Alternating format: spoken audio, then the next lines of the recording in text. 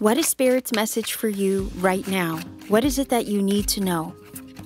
Your oracle card of the day is Creation. Remember, your thoughts shape your future. Your words create today. Your choices become your reality. Your words and thoughts have and hold power.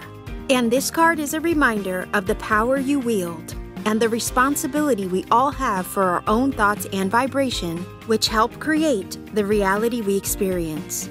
Understanding this power and responsibility is paramount when it comes to manifestation. Spirit wants you to know that you are in a constant state of co-creation. So be mindful of your words, thoughts, and inner dialogue throughout your day. Receiving this card is also an indication of a highly active and creative time for you. You may experience bursts of inspiration, ideas, energy, and inspired action. Spirit's guidance here is to be open and receptive to the flush of creativity taking place for you now. It's a period of necessary activation of those things that have silently been gestating to finally be created and come to fruition. Things are happening, moving and shaking to help you initiate steps forward in the direction of your dreams and destiny fulfilled. Much love, everyone. Take care and always keep shining.